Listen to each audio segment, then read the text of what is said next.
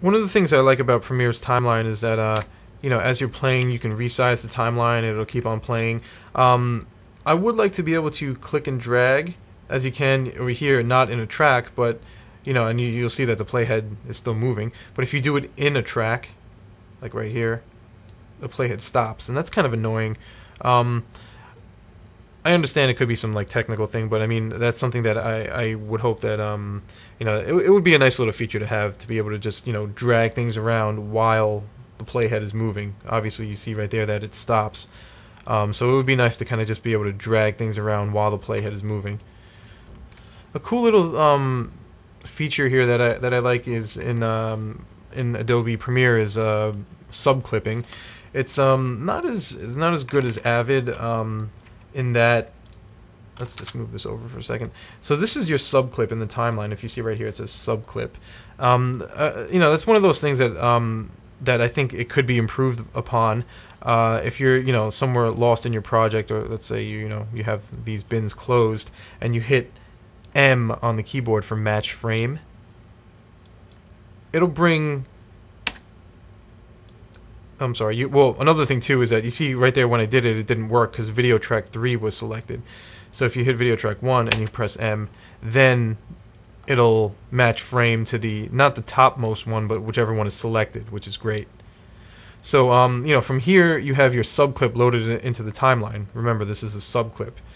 Now if you press M again, it doesn't jump to the master clip, which is kind of annoying. It would be nice. That's a nice feature in Avid.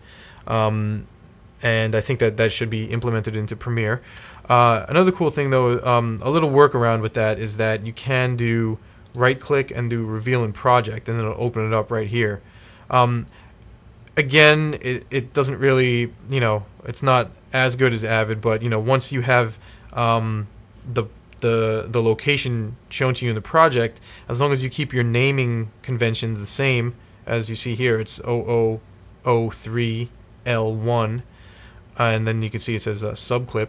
So as long as you have your naming conventions the same, that would that's fine, because then you can be like, okay, well this is the subclip and this is the master clip.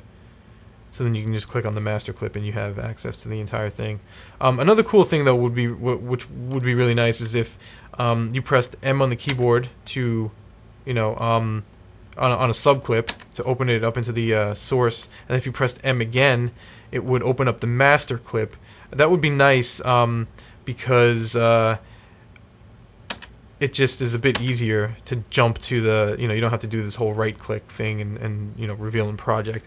But another little feature I think would be kind of cool is if you did that on a subclip. Again, this is another subclip. If you take a look right there, it says subclip.